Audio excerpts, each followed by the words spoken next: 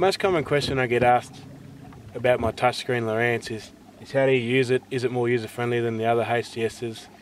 And what are the ins and outs with it? So I sort of sit here today, run through powering it on, doing waypoints, those sorts of things. So I'll start with turning it on. Simple one button press. So once it loads up, it comes up with your typical warning of acknowledging your GPS. Just press accept. Now the first point to notice is when you first turn it back on, it starts up with the screen you last had it on.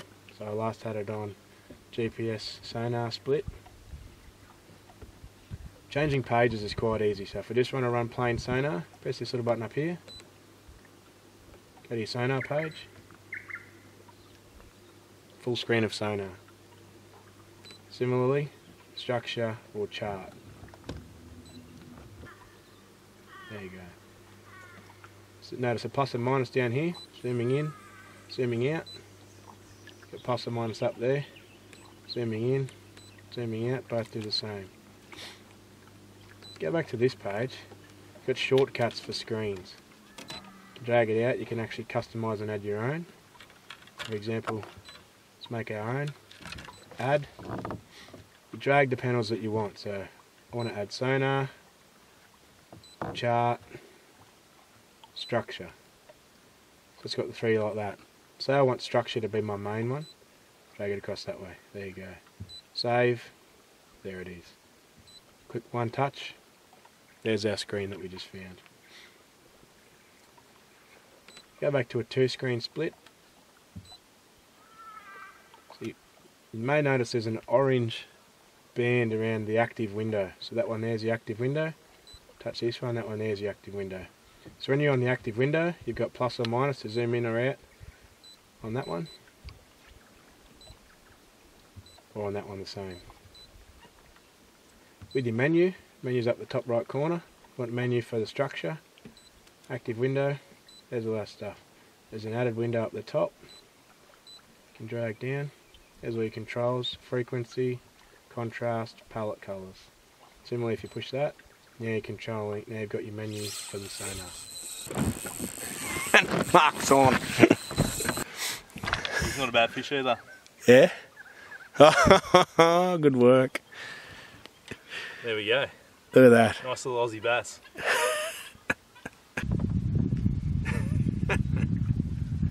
Well done. Sensitivity adjustment's a pretty important thing when you're chasing bass. If you go to your active screen, sensitivity, you can leave it in auto, or you can go up or down, a couple of settings. Obviously the further you go down, you lose all your fish, come back up. You see more fish, but you end up with a bit of clutter, but that's okay. So I generally run an auto +2.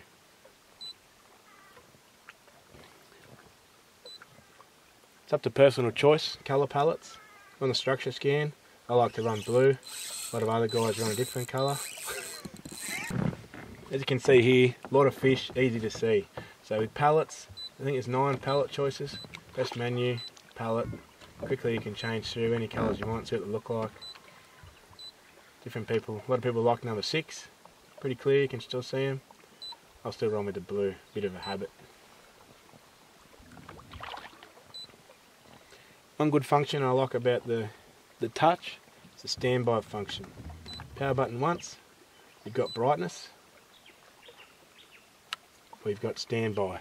So put it in your standby, won't flatten my battery, but to reboot it, it's pretty quick. Push it again, there we go, back up to normal. It's also a neat function. You can scroll back. So this is an active window moving across. Just grab it, cursor. You just drag it back. Go back and see something a fair way back. First lot of fish there. Put my cursor on it. Press the flag. Save a waypoint. Back where I was before. Typical way to create a waypoint rather than do it the way I just did. Little flag on the side of the screen, push that once. You can choose different icons if you want. You can change the name. Mark's boat, we'll say Mark. Press enter, save. There you go.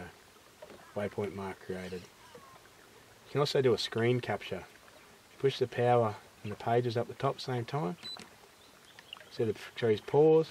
It says screen capture down the bottom.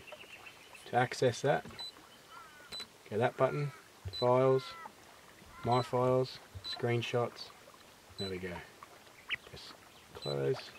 Another one there. So you can view them. See what we're looking at. So big tree on an edge. Go back to normal. So we'll go back to a 2-screen split. One thing a lot of people are worried about with a touch screen is what happens when I get water on the screen. Will it still work? So you catch a fish, you get wet fingers, those sorts of things. Got wet hands, put it on the screen. Doesn't affect the screen. So clear cursor, you can see there's water all over that. It still works normally. So you can go to your menu, change the frequency, do whatever you want. As you can see, water all over that screen, still touch there. Doesn't bother it at all. There you have it.